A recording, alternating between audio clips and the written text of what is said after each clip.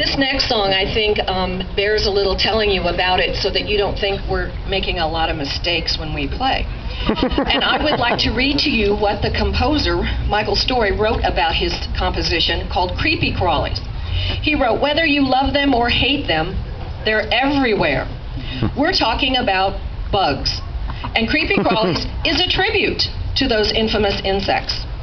The trumpets playing on their mouthpieces like this. Trumpets, would you demonstrate, please? Ready? And... See, they're supposed to do that, okay?